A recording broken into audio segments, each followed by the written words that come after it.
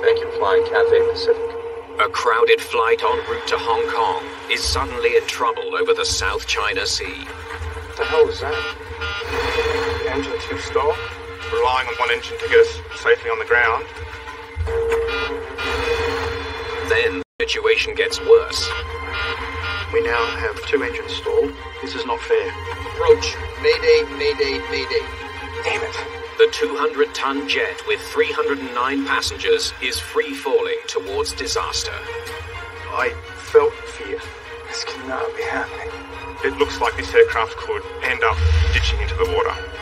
Unless the captain comes up with a better option.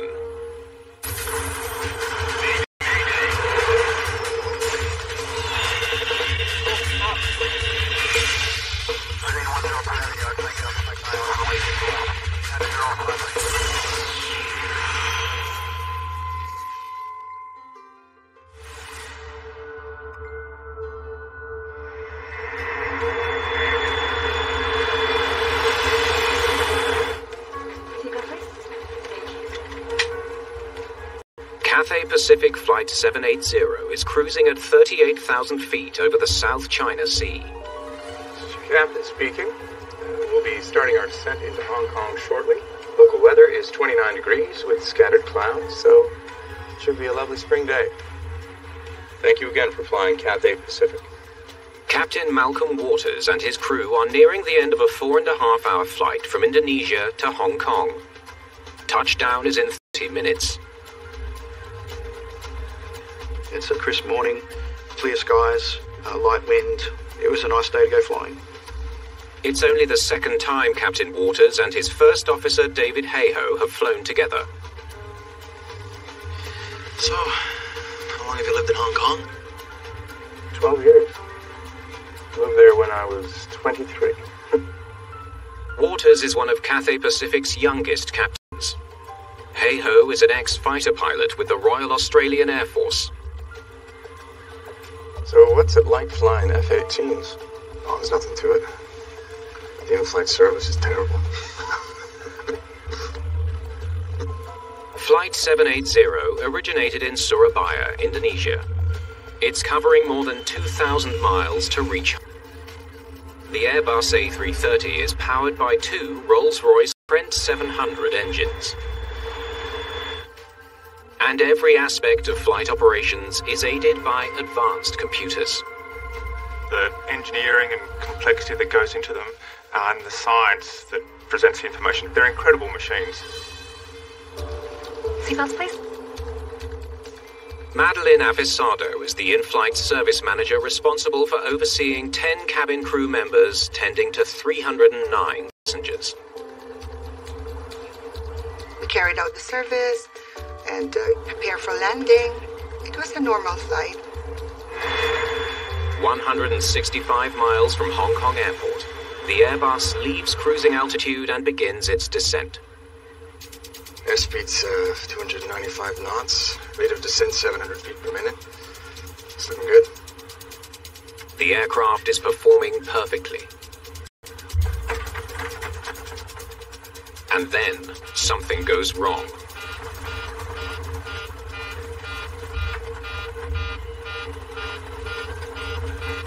What the hell was that? Strange. I describe it as a low thumping noise and airframe vibration. So, David and myself kind of looked at each other like that's unusual. The flight computer is alerting the pilots to a problem. Okay, let's see what we got. Engine 2 stall. The plane's monitoring system indicates there's an issue with the right engine, engine number 2.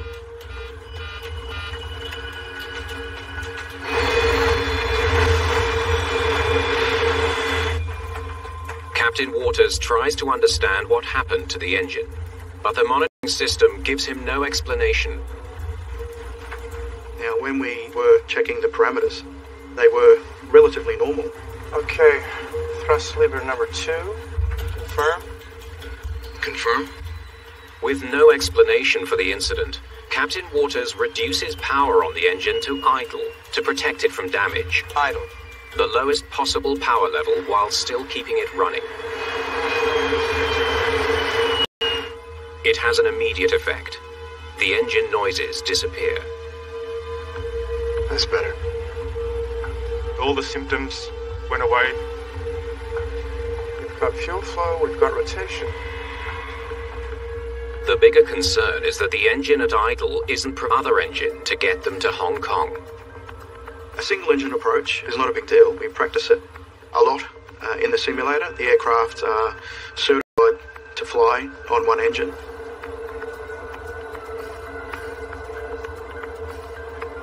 Hong Kong, Cathay 780. Pan. The crew alerts air traffic control of their situation. Pan. Sir, we have a pan call. We declared a pan, which is sort of the first level of urgency. We're operating engine 2 at idle thrust at the moment, but operation is normal apart from that. Cathay 780. Roger your pan. If we could just get... Priority. Thanks. You declare a pen in order to let air traffic control know that we need a bit of help to get us on the ground quickly, and it gives them the authority to push people out of our way and help us achieve that goal. Cathay 780, understood. The controller grants the request. We have a pan call from an incoming flight. Please put emergency services on standby.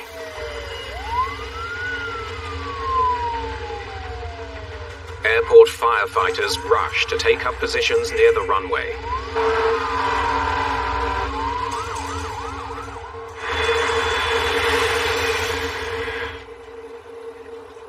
Flight 780 is 115 miles from Hong Kong Airport.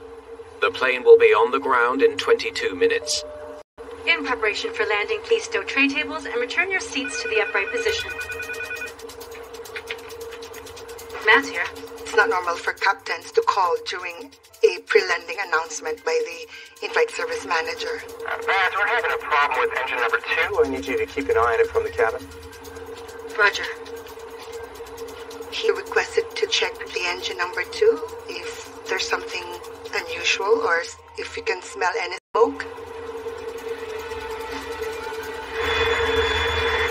I checked the engine and it was pretty normal, nothing unusual going on.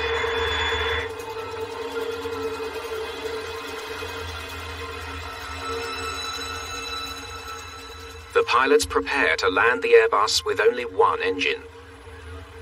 I'll take the landing. Understood. You have control. Captain Waters will fly the plane from this point on. I have control.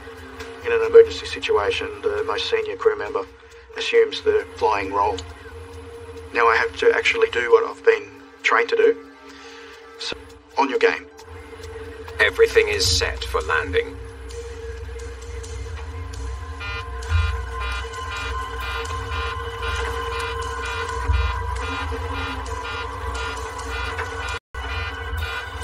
Engine 1 stall.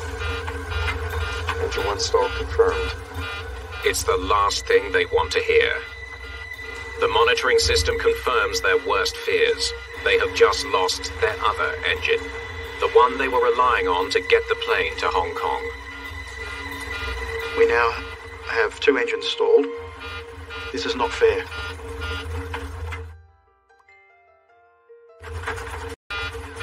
The crew of Cathay Pacific Flight 780 is facing the loss of their one remaining engine. We were relying on this one engine to get us safely on the ground, and now it had exactly the same symptoms and noises and sounds as the other engine. If they can't get it back up and running, the plane is headed for an unimaginable disaster. Engine 1 to idle. The monitoring system tells the crew to put the malfunctioning engine number 1 into idle.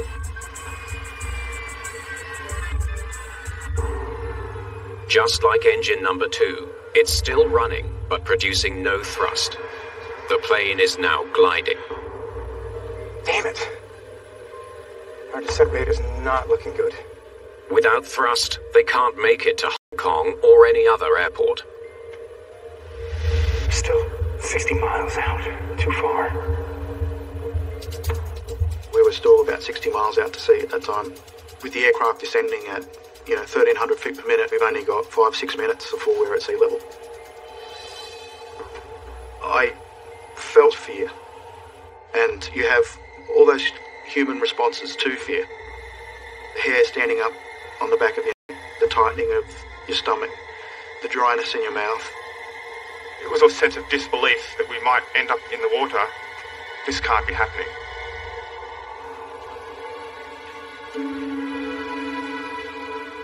Though the cabin is now quieter than normal, passengers have no idea about the danger they face. Everything was calm. Everything was like normal to them.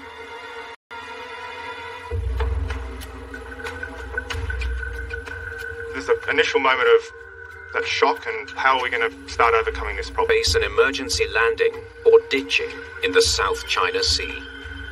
What do you think? I'll start the ditching checklist. Good idea. I suggested carrying out a checklist procedure to prepare the aircraft for the correct configuration for the ditching itself.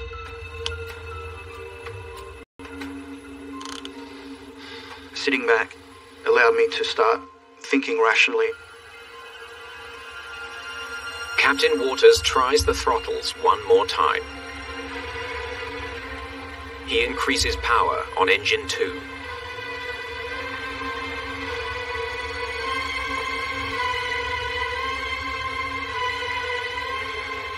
Then 1. Nothing happens. The engines just are not responding at all. They're just remaining at idle. Damn it! I'm calling a Mayday. Do it. Approach. Mayday, Mayday, Mayday. Cathay 780 had engine 1 stall and engine 2 stall. The first officer puts out a more urgent distress call. Currently we require a lower descent. We're extending our glide and trying for reload. Cathay 780, descent to 3,000 feet. Putting the Mayday call out over the radio, you really feel that something serious is going on. You can tell in the voice that comes back to you that it gets everyone's attention because it's not a word that you hear all the time. Restarting number 2. Ram air turbine on. In between the ditching checklist itself, Engine 2, select ignition. my approach was, let's try and restart the engines because we're going to be in no worse a situation than we are now. No response. They're still at idle. Now the pilots contemplate their options for ditching. The previous year, a US Airways Airbus landed on the Hudson River in New York without a single casualty. Captain Chesley Sully Sullenberger became an instant hero. The Sully incident had been the first successful ditching, really, of an airliner, and to show that it could be done. But as they drop towards the South China Sea, the crew of Flight 780 are facing far more treacherous conditions. Big swells. The South China Sea is not the Hudson River. The seas looked very rough. It was a lot of white caps. The swells would be 1 to 2 meters. I felt that our engines had acted as 2 big scoops, and we pitched the wrecking apart. This cannot be happening. Both pilots know they're running out of time.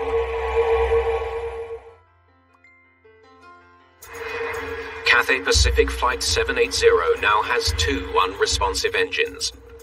Passengers on board are unaware how close they are to disaster, just minutes from ditching in the South China Sea.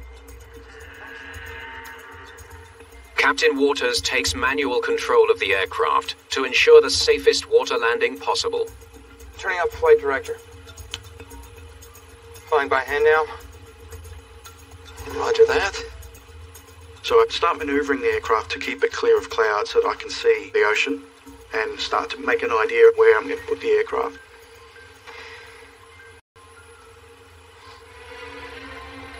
That's when Captain Waters gets an idea. Okay. Try slow movements. Go slowly. Just Ease in fuel. Easy does it.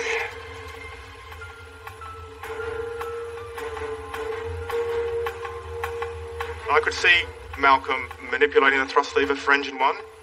I was just pinching the side of the thrust lever just to move it a millimetre. Each time I pinched it would just go up a millimetre. Slowly.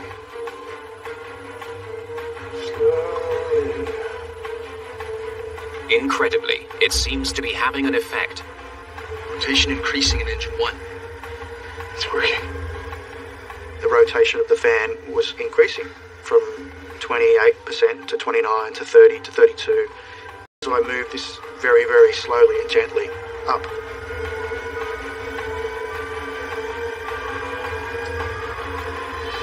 Let's see how far we can get. He wonders if he can get the engine to full power. I eased the thrust lever up a little bit more.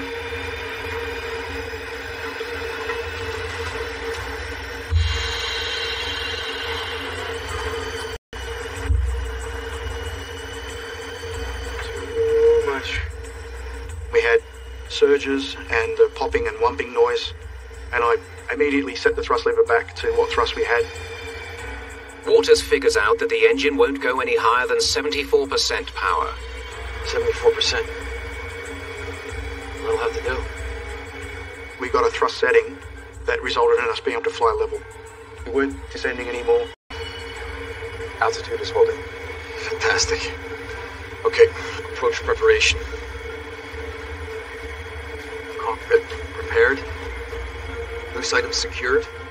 One engine is all they need to attempt a landing at Hong Kong Airport. Visual 07 left. I knew we were going to make Hong Kong. And it's very clear we have enough energy now that we're going to be able to get to land. Track 073. Checked. We can do our landing so infinitely better than ditching. But Captain Waters still needs to safely land a plane with engines he can't rely on. He's not sure how much longer Engine 1 will keep providing thrust. We did have an engine that was now functioning, but I didn't trust it.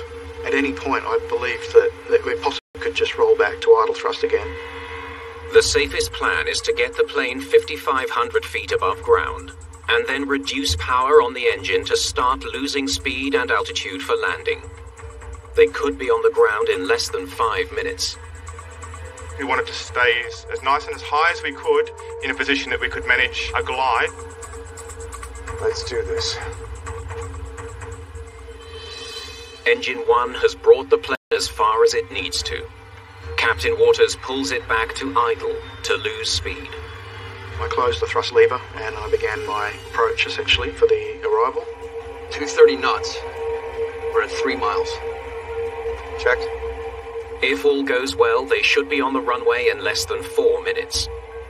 But they'll only have one chance to get the plane on the ground. If something goes wrong, they don't have enough thrust for a successful go-around.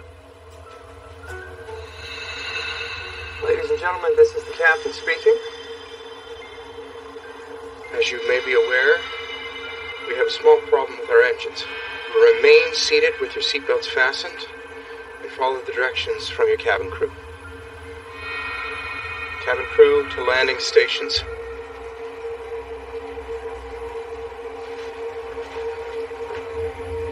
Okay, flaps 1. Thanks. Okay, flaps 1. Gear down.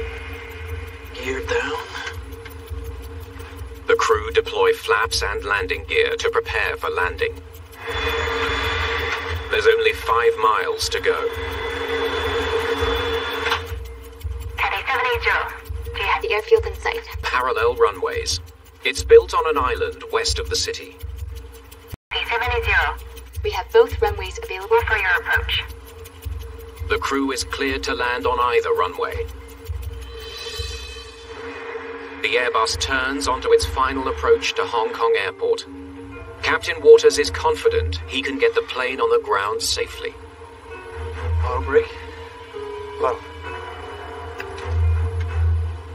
Final items. Okay. They're a minute from touchdown.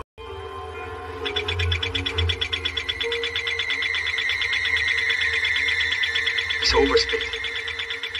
It's an overspeed warning, a signal the aircraft is flying too fast. The speed was not reducing to anything close to the speeds that were indicated that we would be once we got into the landing configuration. Captain Waters can't figure it out. They should be slowing down. He rechecks controls. Just looked completely wrong, and I was very uneasy that things were, once again, to get out of my control, and that there was something that I was missing. Then he sees it. I looked up at the gauges and, my blood ran cold. Engine number 1, which he throttled back minutes earlier, is inexplicably still running at 74% power. High thrust, too high to land safely. I had that whole feeling again of fear, anger. It was a scary moment.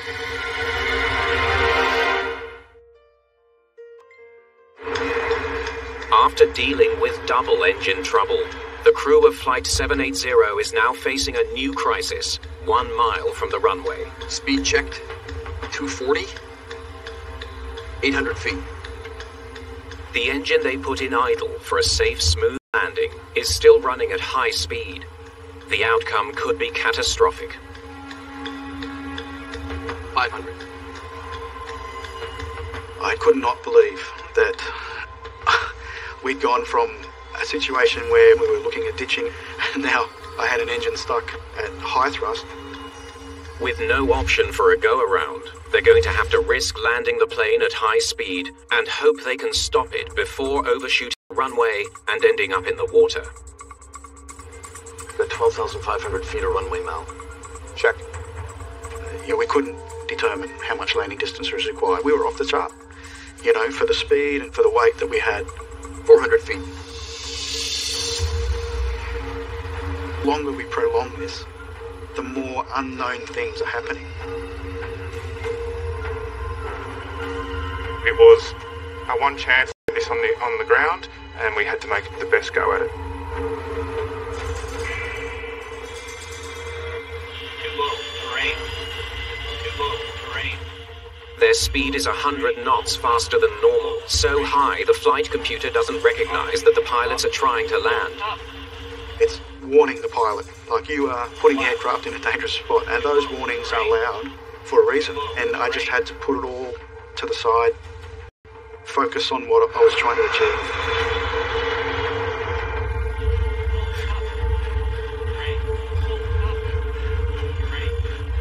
Disregard that. Captain Waters pushes the nose down, forcing the Airbus onto the runway. Terrain. Pull up. Terrain.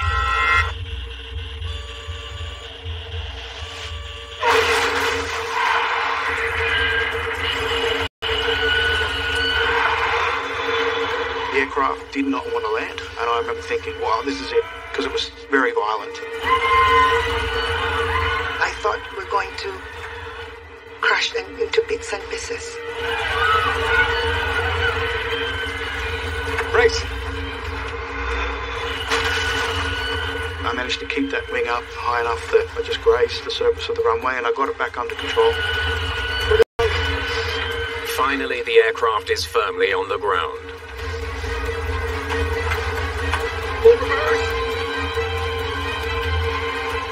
The crew deploys reverse thrust on the engines to slow the Airbus down while applying full braking power.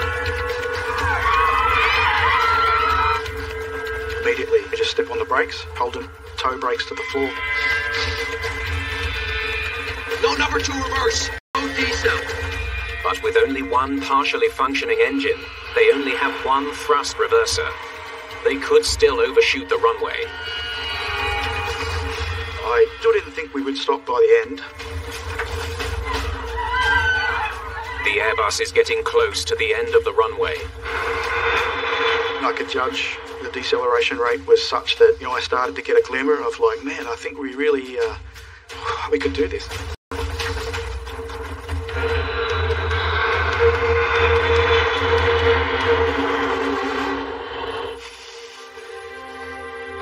Finally, The aircraft comes to a halt just a short feet of runway. Can't believe it. We made it. Nice one. Once the aircraft did stop, there's talk of what the hell just happened. It was just this humongous relief. You're so happy that, we were going to go home and see our families.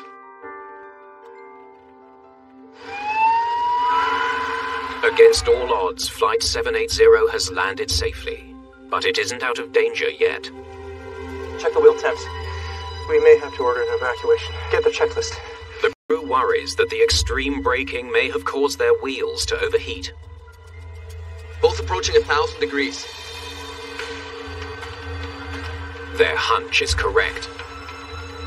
Oh my goodness, we've got to be on fire. We need to get everybody off the plane. This is the captain. Evacuate! Evacuate! Evacuate! Come this way, leave everything behind!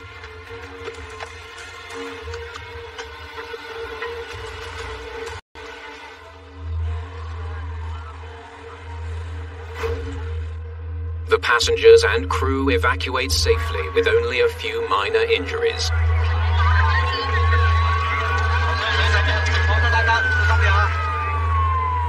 Once I was standing on the ground, I turned around and looked at the aeroplane, and it was like a scene from a Hollywood movie.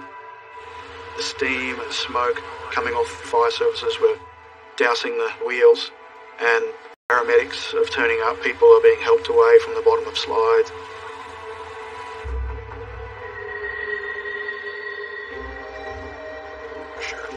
Within hours, Hong Kong's Civil Aviation Department launches an investigation.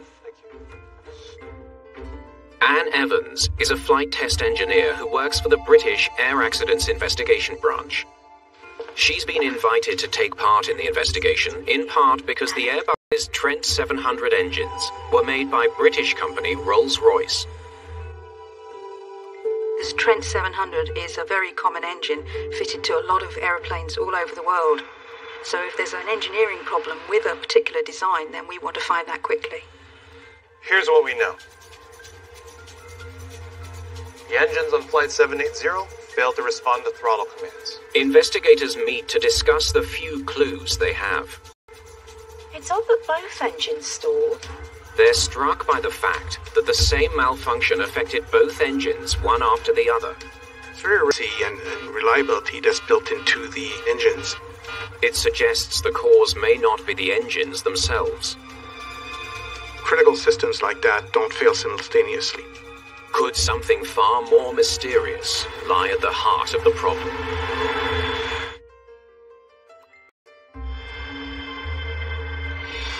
In Hong Kong, investigators work to unravel the mystery of Cathay Pacific Flight 780's two malfunctioning engines. They retrieve the black box flight data recorder from the rear of the aircraft. It contains information about the plane's functions throughout the flight. The data on board the aircraft is key in this type of investigation. Investigators upload the data from the recorder. We need to see throttle position and fuel flow. The device records 359 data parameters. They focus in on the A330's engine functions. Stop. What's going on here? Right away, they notice something unusual. Thrust levers are moving, but fuel flow's flatlining. Right after the pilots tried to restore power to the engines by pushing the throttle up, the fuel flow remained the same. They gave some thrust commands, but no corresponding response from either engines at the time. Damn it! So we really needed to understand what caused that. Investigators wonder if a fuel flow problem caused Flight 780's engine trouble. Thank you. The flight data recorder helps them spot the problem, but to try to pinpoint the cause, they turn to another source of onboard data. It's called the post-flight report. Engine 2 control system fault. It says that the VSV was jammed. It contains in-depth data about the error messages that appeared on the monitoring system throughout the flight. Okay. It's a piece of information for troubleshooting to tell the maintainers that the aircraft's had a problem and what they need to do to fix it.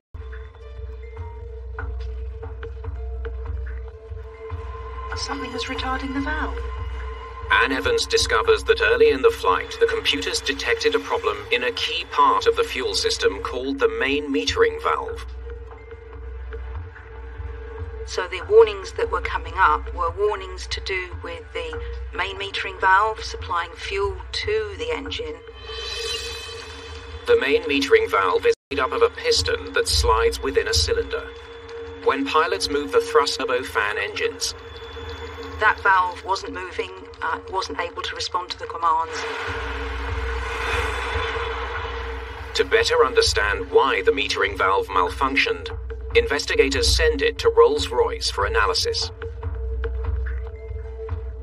We have the best expertise about to strip those components here in the UK, and we'll cut the outer sleeve of the metering valve in half to see what's inside the metering valve.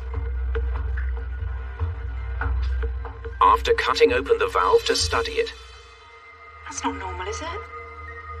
They find something they've never seen before.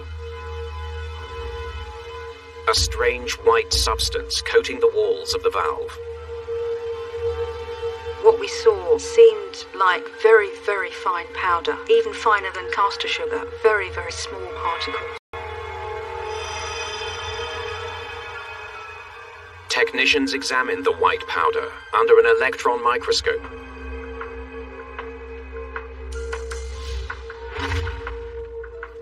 They discover it's made up of tiny spheres stuck to the metal walls of the valve.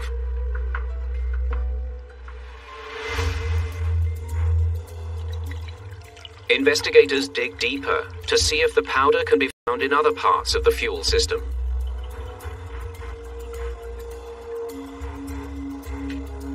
We immediately started finding small particles even within the fuel tank itself. So the fuel system and the engine had some sort of contaminant that we didn't really understand what it was. Could the mysterious particles in the fuel system explain why the pilots had such difficulty controlling engine power? The metering valve was kind of deluged with this material which would silted the metering valve up and caused it to become stuck in its current position. Investigators need to learn all they can about the strange substance. Having identified this particulate within the various areas of the fuel system and the engine, our first thought, well, what is it? X-ray spectroscopy reveals the chemical makeup of the material. The analysis shows that the powder is a type of superabsorbent polymer, or SAP. When it comes into contact with water, it creates a gel-like substance.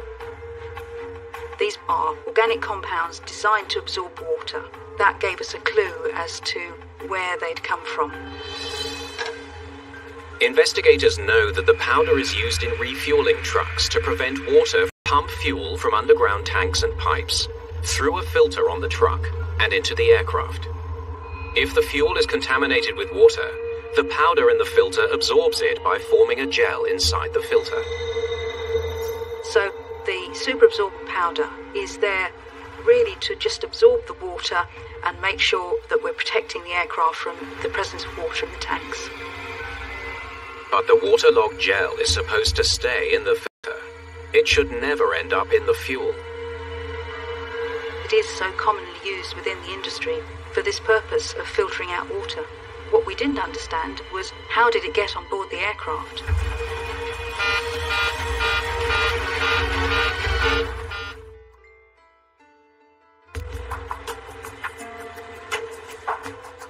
Investigators suspect that filters in a fuel truck at Surabaya Airport may have been involved in the dual-engine failure of Flight 780. To find out, they recover the filters and take them to a lab for testing. This one looks somehow collapsed. They discover that one of the filters on the truck used to refuel Flight 780 is damaged. The condition of the filters was very unusual. We're all very surprised to see the crushed filter because that normally happens, and it was probably an indication of something abnormal having occurred during the refueling of the aircraft. Investigators wonder, did the damaged filter somehow release powder into the fuel? They separate the layers of filter material. We undertook a very laborious process of dissecting the filters, all the different layers, designed to not only take away water but also catch any particulate as well. They then examine a sample under a microscope. They make a puzzling find. Within the filter fibers, the powder made up of spheres contains an unusual feature. It looks like sodium crystals? The spheres are encrusted with salt. When we found out that there was salt involved, that was really mysterious to us because salt is not normally found in the fuel. Had salt water got into the fuel system? This one's straight from the manufacturer. Finding answers requires more tests, this time with a brand new filter. What we wanted to do was test these filter monitors to have for these spheres to be created. They expose the filters to salt water under pressure, the same pressure used inside the fuel truck. We tried to mimic those conditions, the fueling process that would have occurred in the dispenser. They soon have an answer. Well, would you look at that? It's a major discovery. When fuel and salt water pass through the filter, it collapses, just like the one from the airport fuel truck in Surabaya. We were able on the fuel rig to be able to collapse a filter, so we knew we'd got pretty close to reproducing the conditions that we'd seen on that day. Even more significantly, they find the test filter releases spheres identical to those found in Flight 780's fuel system. What was important was that we demonstrated we could generate spheres. Investigators now believe salt water was responsible for the collapse of fuel filters, leading to powder contamination in the fuel system of Flight 780. But one critical question remains. So, how did salt water get into the fuel system? Investigators learned that prior to departure at Surabaya Airport, Flight 780 was loaded with 54,000 pounds of fuel. It was very difficult for the investigation team to determine exactly how salt water could have got into the fuel system. When they dig through the records of Surabaya Airport's fuel hydrant system, they can see that the system is located very near the sea.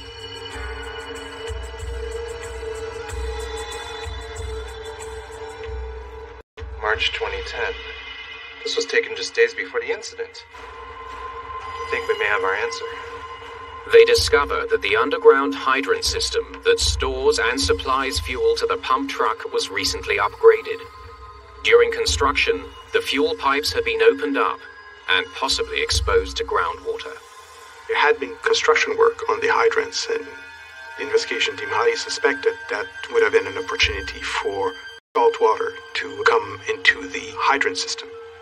If then the pipes are not flushed sufficiently, then that salt water could still be present when you start refueling aircraft. Investigators now believe they know what happened to Cathay Pacific Flight 780. Salt water broke down a filter, releasing a powder into the fuel. The powder jammed the metering valves, preventing enough fuel from reaching the engines.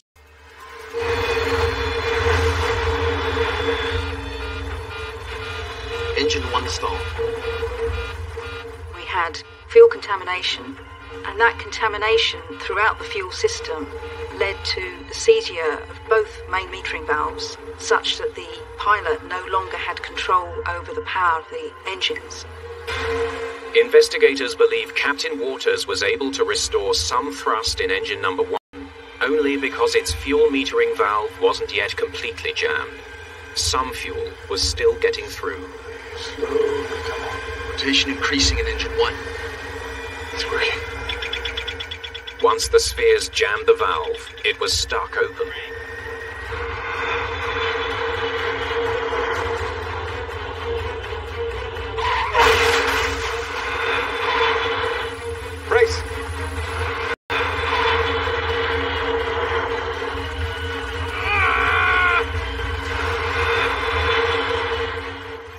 expert piloting brought Flight 780 safely to a stop. Can't believe it. Nice one. I think the crew did a great job. It's not an emergency that's trained for.